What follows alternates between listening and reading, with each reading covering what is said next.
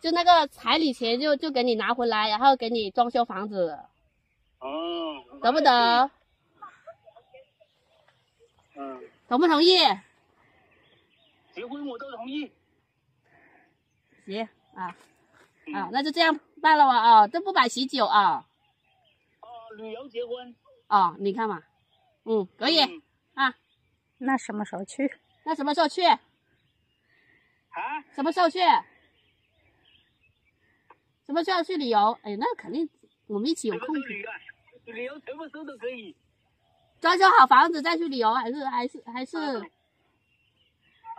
装修好房子再去旅游是吧？民政局现在什么时候下班？我最喜欢了。现在上班了。得，行，那这样说好了啊。拜拜。快了，同意了。这是彩礼，他给你，你带回去再带过来装修房子。他这样子说了。不行，你要面对面跟他说，问清楚再说。他同意了，我同意了。你晚上我就问他的，绝对也同意了。旅游结婚，搞定。嫁出去了。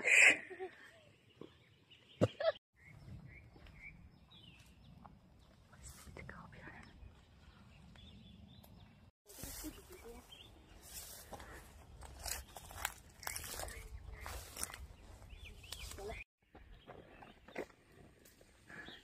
Hello， 大家好，我是徐姐。刚刚小九打电话给阿平，问他什么时候徐姐去领证，跟我去领证。他说结婚他都同意了，就是因为徐姐就比较想装修家里面嘛。然后呢，大哥是这样子的，要么给彩礼，要么装修房子。就是徐姐的意思就是说，他把钱给你做彩礼，然后回来你再带回来，对不对？就过一下手嘛然后再带回来给他装修房子，毕竟以后是你们2个人过日子嘛你可以要看你爸妈同不同意，你哥同不同意？问一下我妈我哥。对，如果可以的话，他说随时都可以结婚。可能我都说了嘛，肯定是没有钱嘛，好不容易凑够彩礼钱了就同意了。肯定是今年卖果凑够彩礼钱了。我也不知道。那我先问好我爸妈，那个彩礼他收不收先？对，他不收的话就直接，那你爸妈肯定也不要，是吧？女儿那么大了，肯定女儿的幸福重要啊。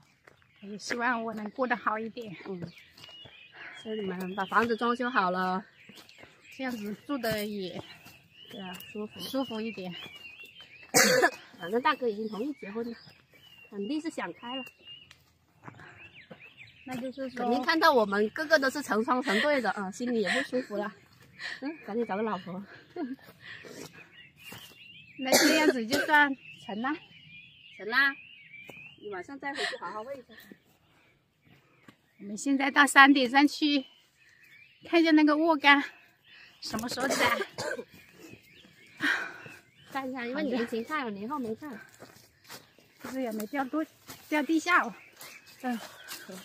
太高了，气得喘不过来，爬上来咳嗽。